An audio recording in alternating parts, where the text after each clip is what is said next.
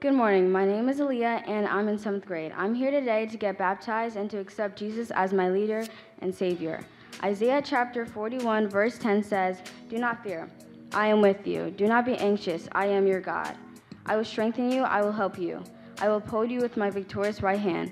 That verse means a lot to me because it teaches me that no matter what, even in the darkest times, I will never be alone.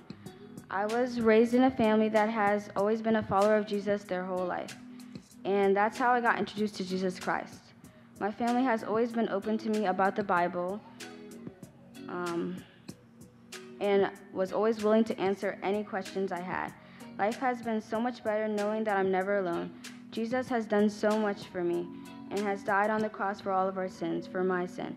Romans chapter 5, verse 6 says, "You see, at just the right time, when we were still powerless, Christ died for the ungodly."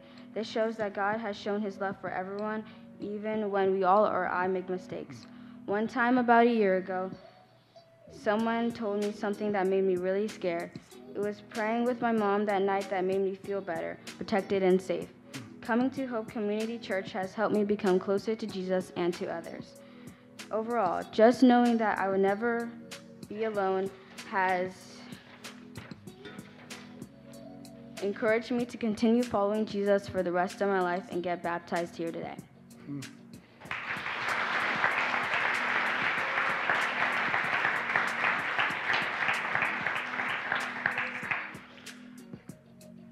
I'll just slide forward just a little bit more. I don't want you to bang your head in the back. All right. Aaliyah, thank you for sharing your story. It's beautiful. Just 2 questions.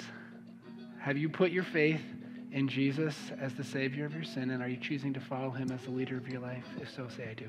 I do. All right, Aaliyah. Based on your profession of faith, and I'll baptize you in the name of the Father, the Son, and the Holy Spirit.